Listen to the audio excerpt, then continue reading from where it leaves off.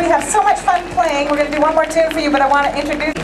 And we'll hope to see you a little further down the road. In fact, I'm going to go up the hill to the merch tent after this. So if you want to come and say hello, I'll be up there with my wonderful children who help me out.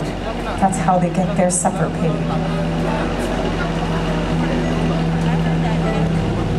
So this is a little tune that has a lot of South Indian classical music references in it. It's one of the things that I studied and one of the things that I love to play.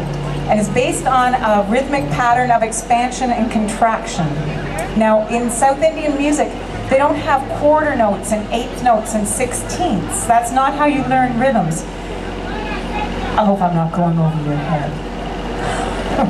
Anyway, the way you learn rhythms is so sensible. You learn it through syllables, through speech.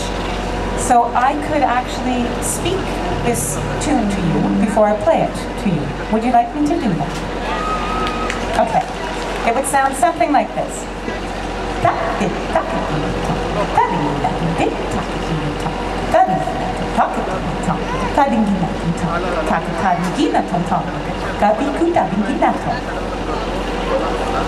One breath. So, a wonderful band, and this tune is called Through the Hourglass.